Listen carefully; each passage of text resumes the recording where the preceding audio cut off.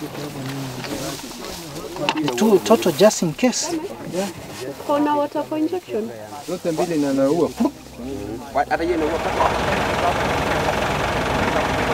Adrenaline is on. This is it. Let's see how it goes.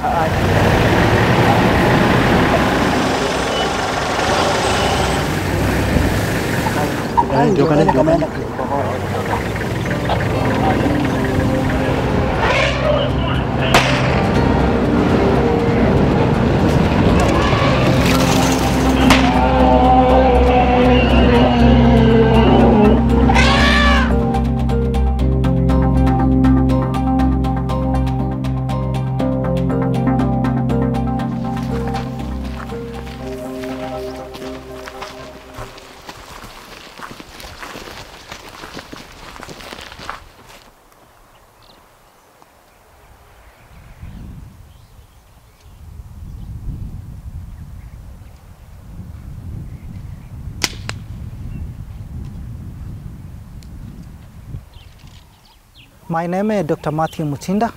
I'm a Kenya Wildlife Service veterinarian based in northern Kenya, and Mpala is one of the regions where I attend to cases. I was called by Mpala management yesterday, and they sent me a video of a young 2-month elephant with a snare on its leg. I replayed the video and was able to see that it's really a desperate case.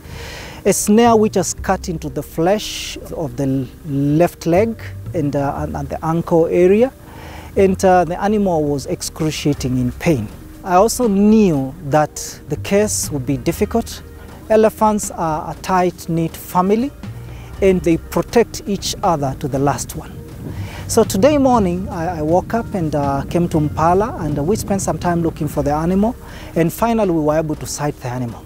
The challenge is, how are we going to execute this operation professionally, nicely, and for the benefit of the calf and for the benefit of the entire family?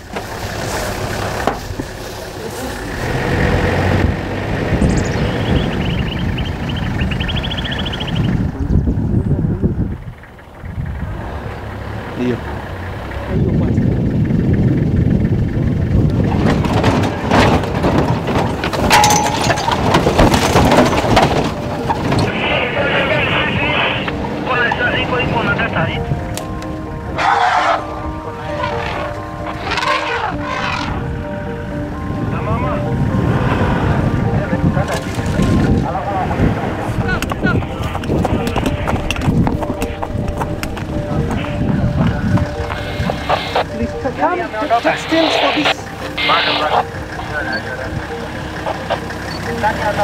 Okay, my brother, we have only 4 minutes. Let's get this done. Weka hii kitu bwana ni oxygen. Sio ngopa. Kabisa kabisa. Yeah. Okay. Right, Laura. Okay, yeah, go for it. No, ngopa huyu. Okay, guys, you know where you're scared where to jump. Don't try to run. Jump in the car. Nimemweka pia oxygen. Nakatamuka sahi. Kakimbia hapa mama wake hapa. Haya, weka, leta bandage. Funga. Leta bandage. Harakisha. Morin, ile clay hakuna. Morin, umefanya nini? You're done, Morin. You're taking the samples? Please do. Please do. You're here. Namuka na 3 minutes. Nimeweka kwa 3 minutes. Hiyo ni standard. Kama moto. Yo finish. Haya, rudisha gari nyuma. Kae na point hivi.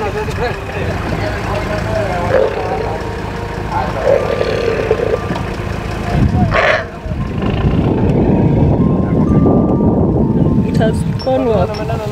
A lot could go wrong, but it has gone well. We're very happy with the procedure we used. We knocked down the calf with an appropriate dose, start showing signs. We knock off the mother, they fall down in the same place and revive them. So I would really want to say a special thank you to Mpala Security, to David for your courage, my colleague Dr. Maureen and our biologist. Thank you very much. Feel appreciated.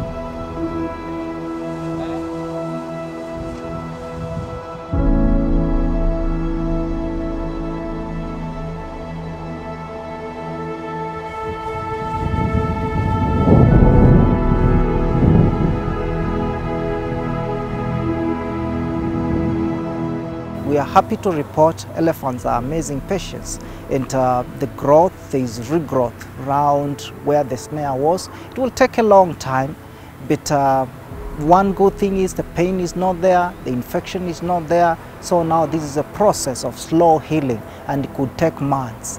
And of interest, this is a young animal with new cells. The cells are multiplying very fast. As long as you keep infection away, it will heal and you will have a completely healed animal. It is now our duty, our sacred duty, to make sure that the park lives for eternity, to be enjoyed by Kenyans and other people of the world for generations to come.